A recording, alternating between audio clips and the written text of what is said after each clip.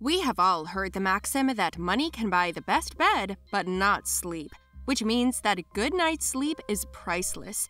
In our very own lives, each and every one of us can vouch for those mornings when we have woken up after a night of unblemished sleep and felt a sense of peace and accomplishment.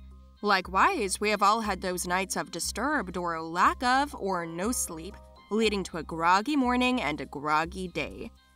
Hi, and welcome back to our channel. In this video, we are going to delve into something that we do for a third of our lives and yet take for granted: sleep. Let's see how we can apply some simple tweaks and hacks to sleep better. In spite of all the personal experience and scientific proof that we have on the importance of sound sleep, for many of us, quality sound sleep is becoming a casualty in today's quote-unquote modern world.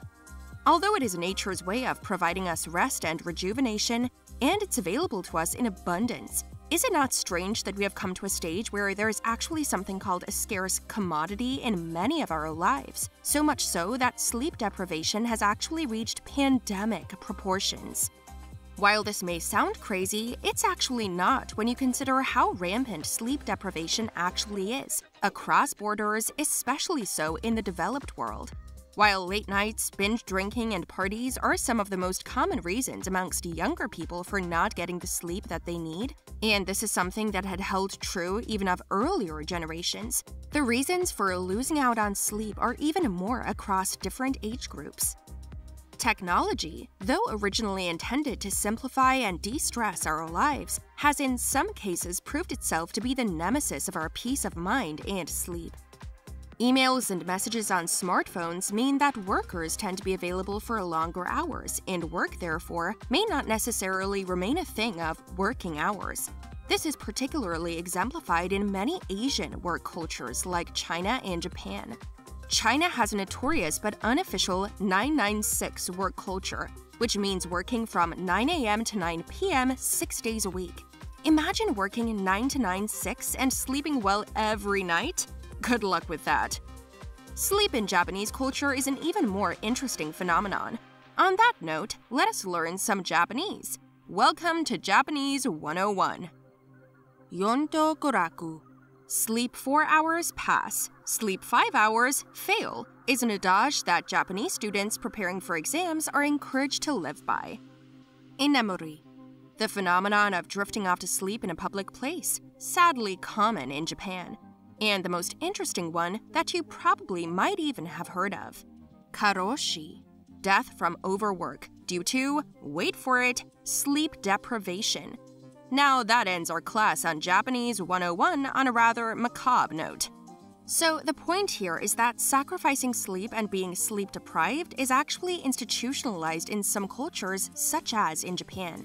And then, of course, there is the availability of around-the-clock entertainment thanks to robust internet connectivity and smartphones, which means lots and lots of screen time, lots and lots of blue light hitting the eyes, and that means our sleep circadian rhythms just go out the window.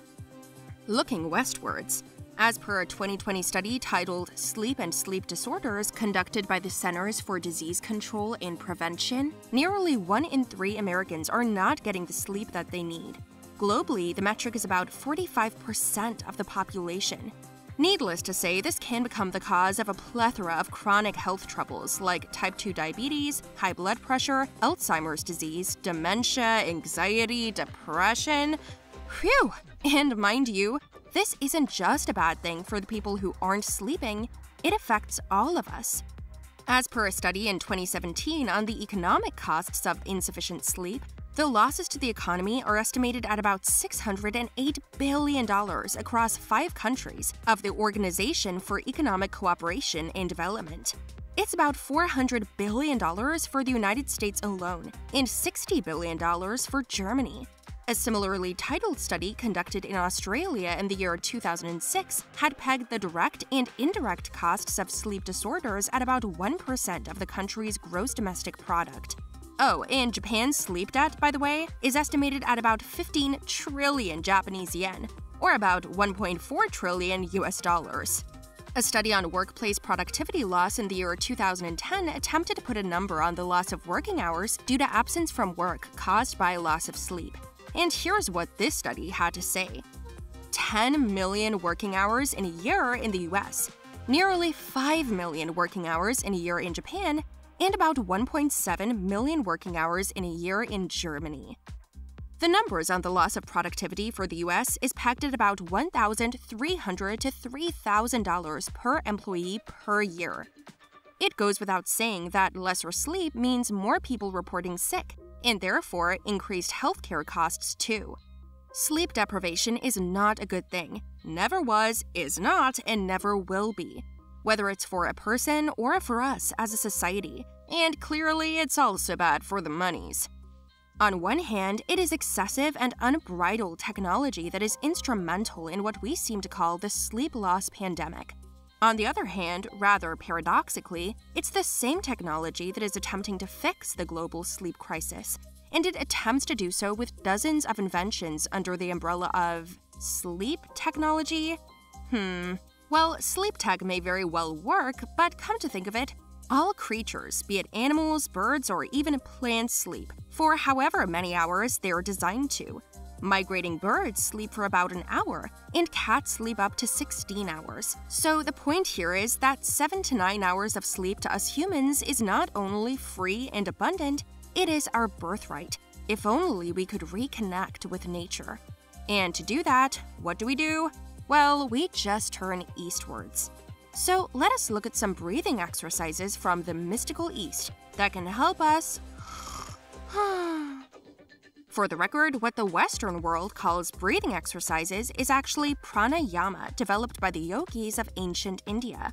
Prana means life force, and yama means control of. So pranayama means control of our energies, and control of breath is the technique. The 4-7-8 method. Sit upright, eyes closed, and slightly open your lips. Make a ring of your lips and exhale completely. With your lips closed, inhale from your nostrils to the count of 4. Hold your breath to the count of 7. Again, making a ring of lips, exhale to the count of 8. Repeat this about 4 to 8 times. Bhraamari actually means the sound of a bumblebee, which goes something like Sit upright, eyes closed, and take a few deep breaths. With your palms on your face, use your thumbs to close your ears. Place your pointer and middle fingers across your eyes. Place your ring fingers on either side of your nostrils, and the little fingers on the corners of the lips. With your lips sealed, chant Om. Now, since your lips are closed, it's going to sound like a deep Continue for about 5 minutes. Diaphragmatic breathing. Lie back, fold your knees with knees pointing up and heels near your hips. Place your left arm beside you and the right palm on the abdomen, at the navel. Breathe in gently and deeply through your nose and exhale gently to an equal count. So if you breathe in 1, 2, 3, 4, 5, 6, you also breathe out 1, 2, 3, 4, 5, 6. Keep your focus on your navel as you practice. Practice for about 5 minutes. 3-part breathing. This one is 1 part breath and 3 parts relaxation. Lie back and take a long and deep breath in. Breathe out slowly. As you exhale, be aware of your body, each and every part, and how it feels. Continue to repeat this, exhaling slower and slower each time. Continue till your exhalation is twice the inhalation time. Buteyko breathing. Highly recommended to calm down in situations of extreme stress. Sit upright, eyes closed, and breathe normally for about a minute. Being aware of your breath, breathe in deeply through your nostrils and exhale. In the state of exhalation, pinch both your nostrils and keep them closed for as long as you can without straining yourself. In short, you are holding your breath. Release and breathe normally for a few breaths. Repeat for about 3 to 5 minutes. Box breathing or square breathing. An effective aid to calm down before sleep. Lie down comfortably or sit up with your back straight. Inhale through your nostrils to the count of 4. Hold your breath to the count of 4. And exhale through your mouth to the count of 4, making sure all the air in your lungs has been exhaled. Hold your breath to the count of 4 and repeat as necessary. The Papworth Method. This technique helps you become more mindful of your breathing. Sit upright and inhale and exhale to the count of 4. Breathe either through the nose or mouth, maintaining the count, breathing methodically and rhythmically. Observe your abdomen, making sure it's the diaphragm that's being used, and listen to the sound of your breath. While these techniques are proven, don't forget the golden rules. Avoid stimulants like alcohol, caffeine, or nicotine during the evenings, have an early dinner, and do something relaxing before you head to bed. And if you're watching this video and it's past your bedtime, please keep aside your device, but only after you have liked our video and subscribed to our channel. Sleep well!